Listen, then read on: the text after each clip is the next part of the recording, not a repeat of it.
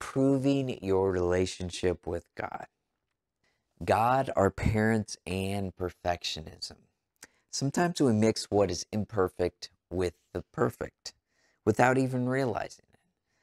By thinking our relationship with God is like the relationship we've had with our father or parent.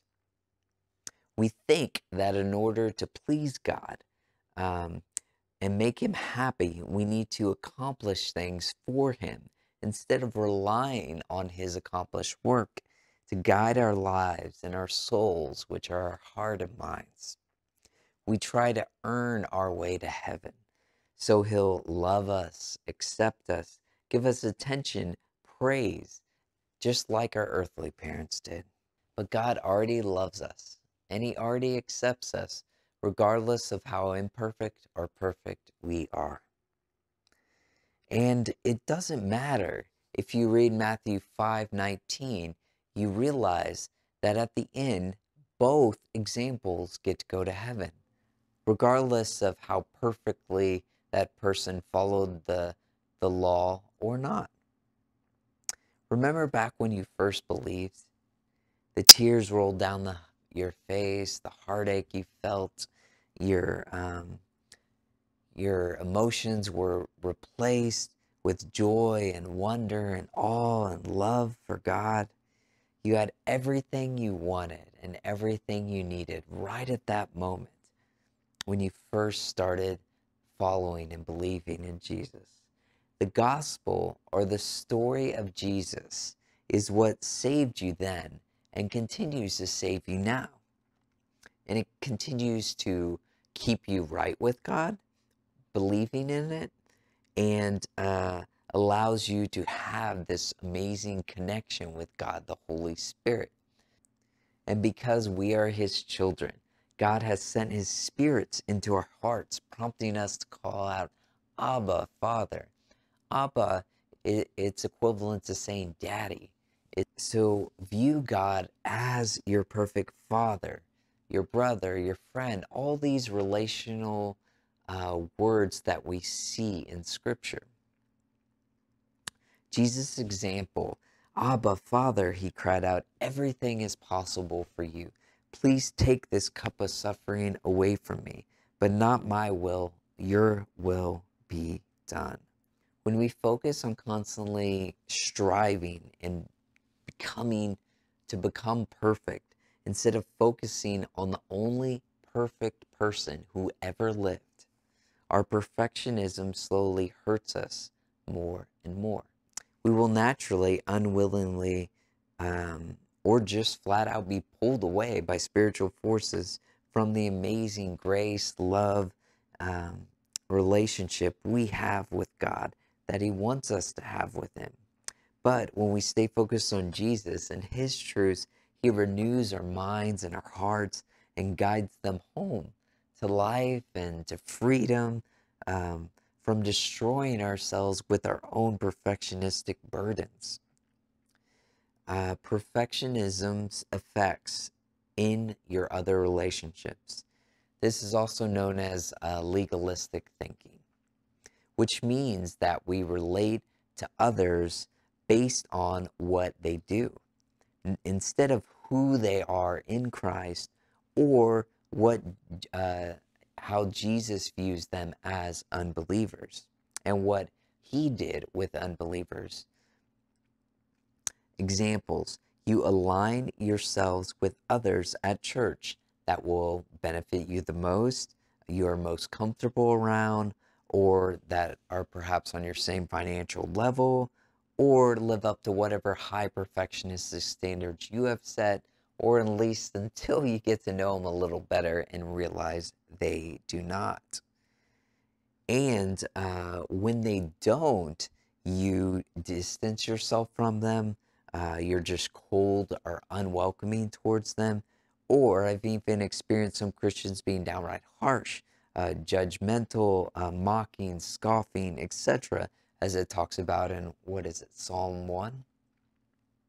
Basically, this is a graceless, un-Christ, Jesus-like way of treating others and keeping your relationship with Jesus strong will help you and keep you from doing this. Therefore, in order to keep me from being conceited, I was given a thorn in the flesh, a messenger from Satan to torment me.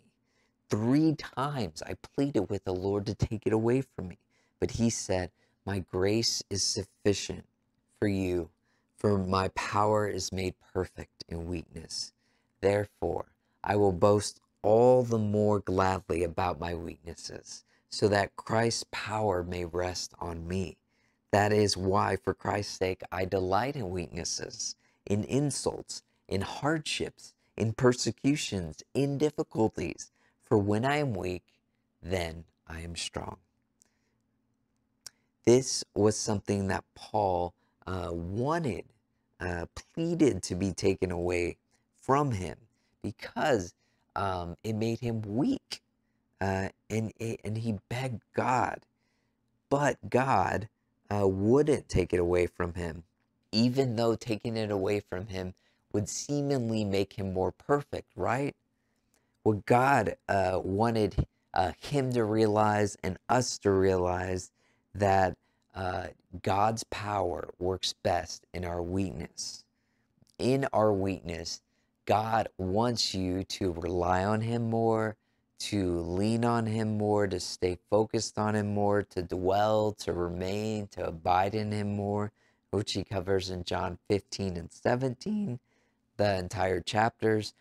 Paul finally began to realize when he said, "Now that I boast all the more about my weaknesses, so that Christ's power may work through me," that this was all done for God's glory, and we weren't meant to live this life without God.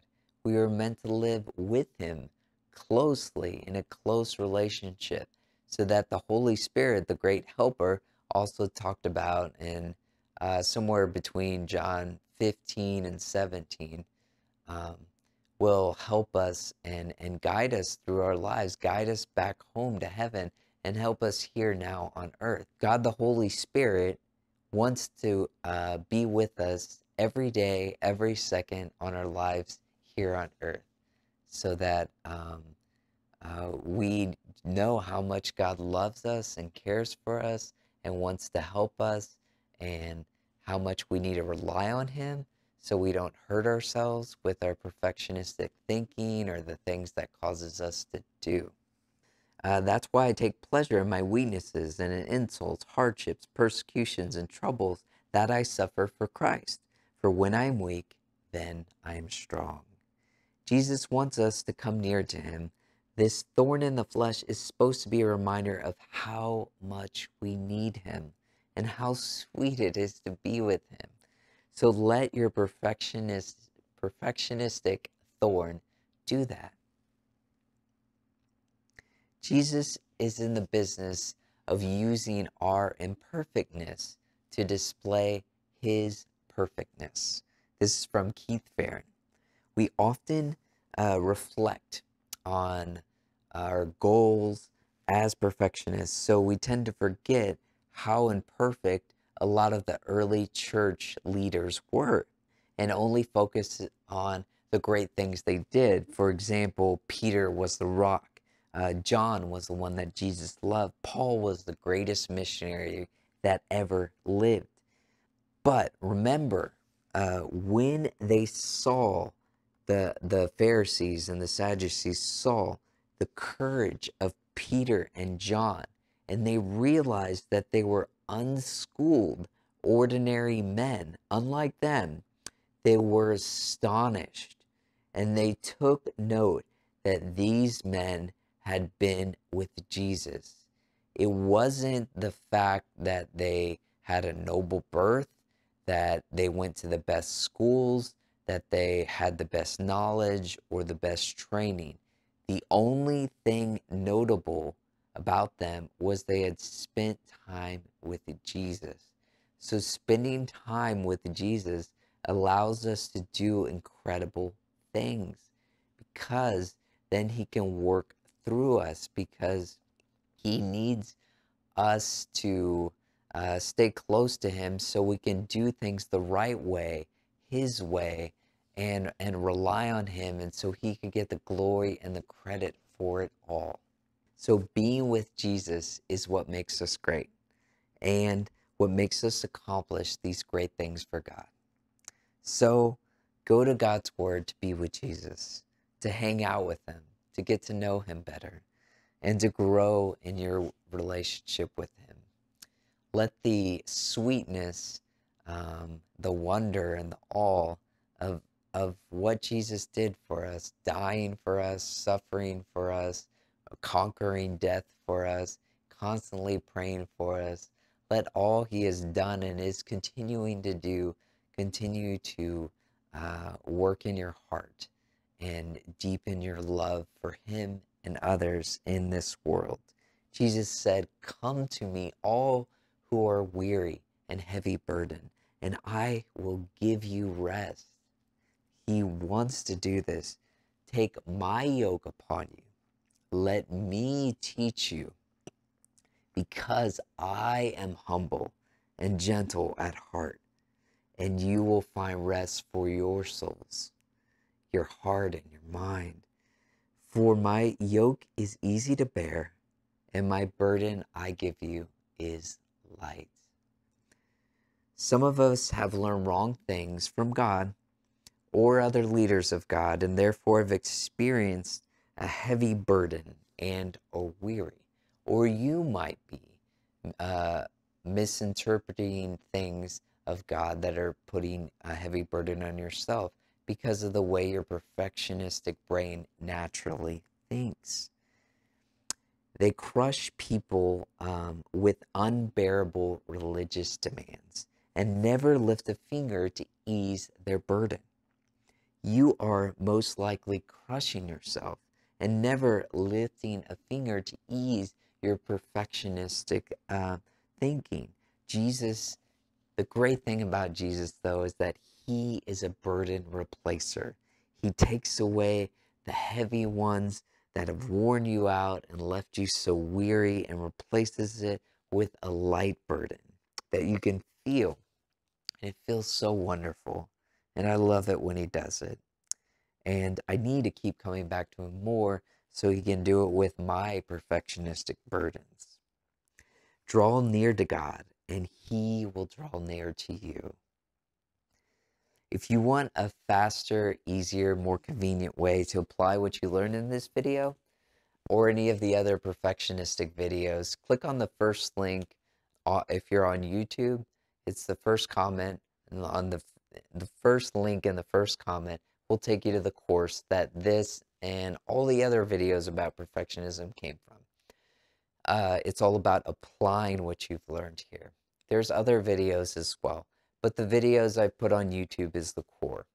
The second link is a Patreon link if you'd like to support us. Only $7, a shiny $7 a month will help you not have to imagine a world without these iloveshinyobject.com videos, and $7,000 gets you or your business in one of these videos.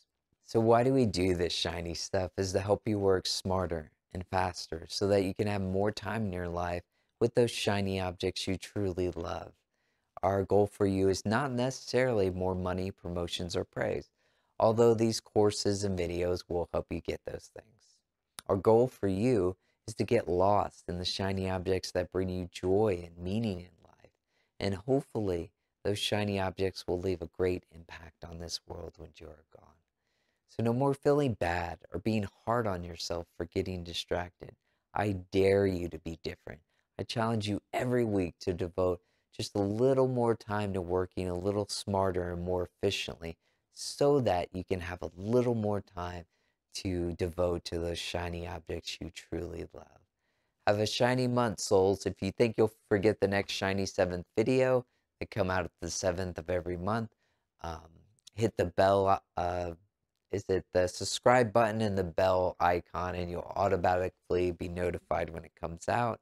Or you can go to the website and there's a bell icon on the bottom right hand corner, and that will also send you a reminder of when the new video comes out. Thank you so much. It was a pleasure helping you guys, and I hope this video has blessed you.